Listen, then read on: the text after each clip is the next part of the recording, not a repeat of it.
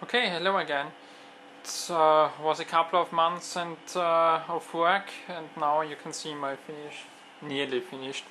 Overhead is mounted on the overhead structure, and the main instrument panel is also up and running. Some details are missing, but basically we can fly with this setup now. I will show you an engine start today with a fully working overhead and Sim Avionics software in the back running.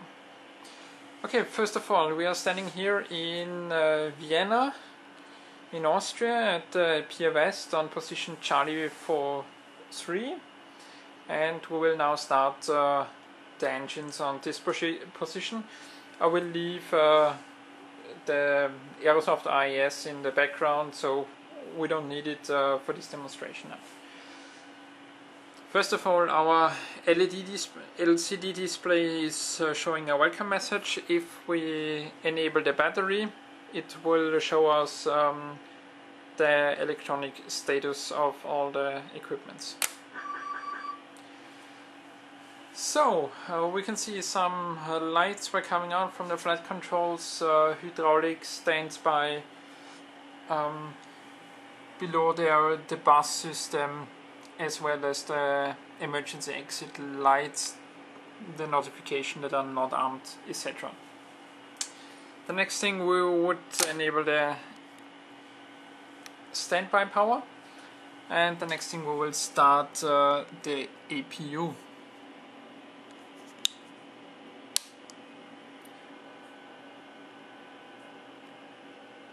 So the APU is starting. As you can see, until now there is no servo built in, but in the background the servo is running already.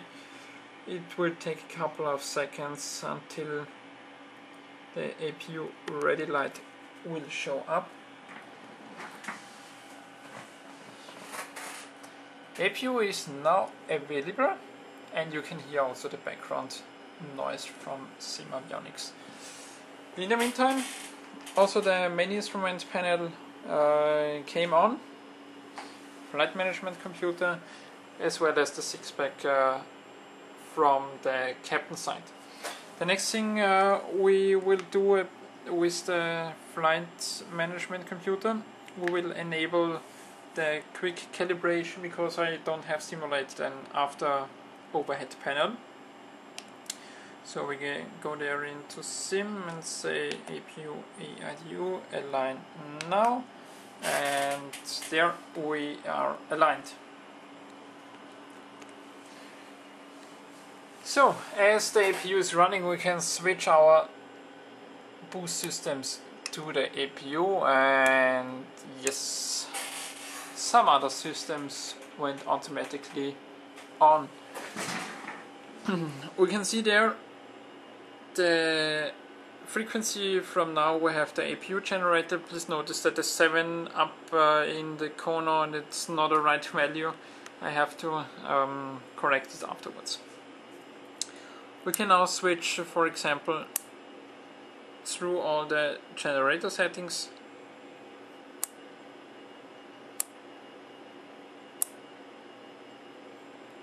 Example, generator 1 is not running. Also on the left hand side, we see now the battery status, the auxiliary battery,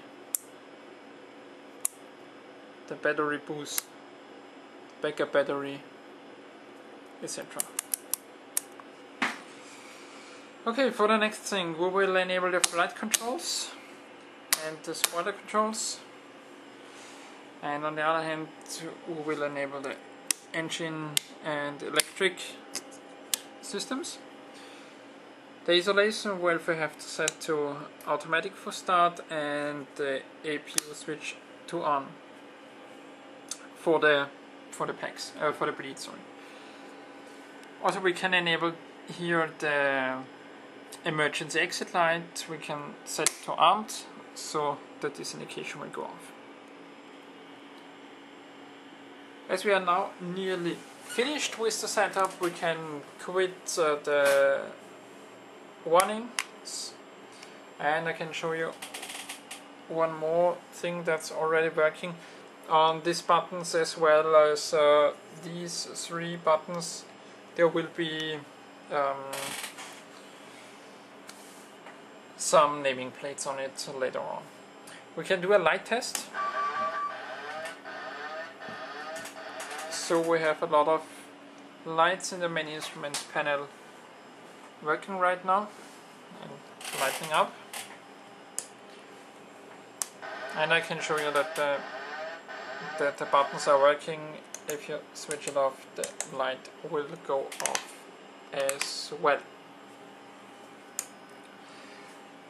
So let's start the engine. APU is running. We have an active bleed and an isolation while we start, and now we can set it engine number 1 to ground. As you can see, the engine is spooling up, and you can see engine 1 is spooling up now.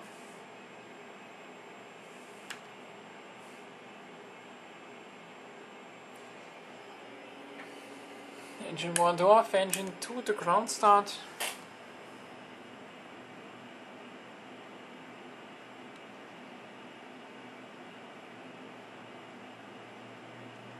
Engine 2 is spooling up, and with switching in 2 we can enable the fuel, and the engine is up and running.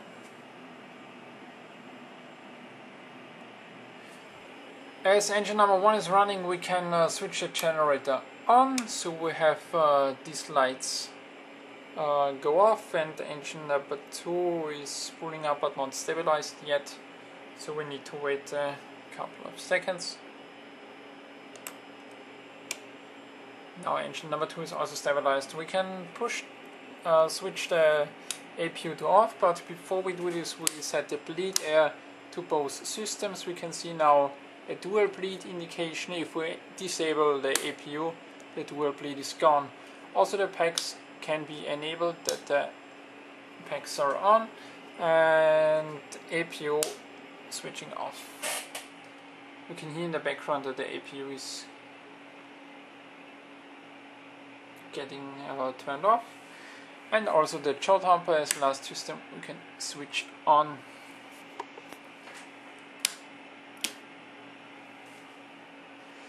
Then we have a little other things. We can make an attend call for the crew.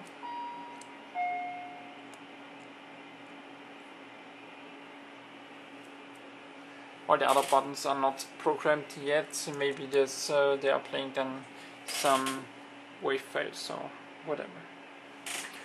As we can see,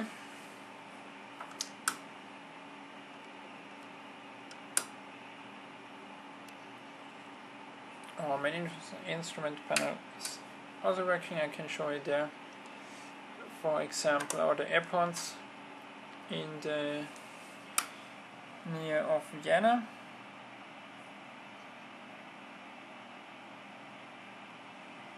So we have there the airports.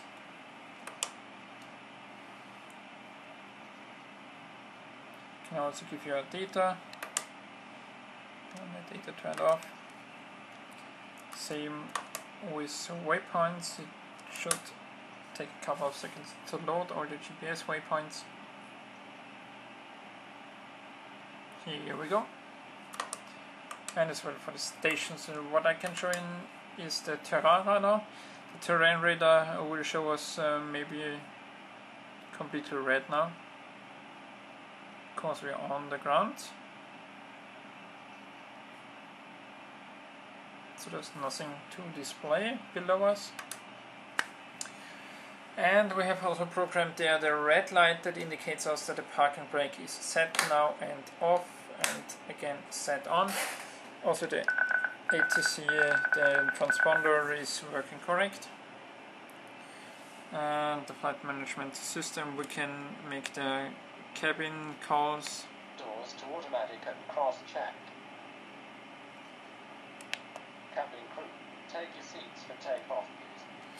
And the last thing I can show you working is the flap gauge. So you can see flaps are up now. flaps are now to 1, rolling to 2. You can see below the indications the yellow and the green LED also rolling to 5, etc. And venting back up to 0.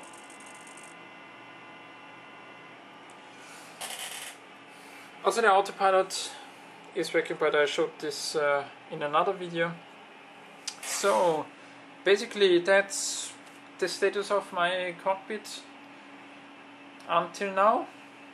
I hope you enjoyed again the video, and in the next couple of weeks I will continue to work on the overhead and the construction. As you can see there's something missing, and a lot of cables are in the back, so this needs to be done in the next couple of weeks. Thank you for joining, and you'll find an app to date status as usual on my website. Thank you, bye bye.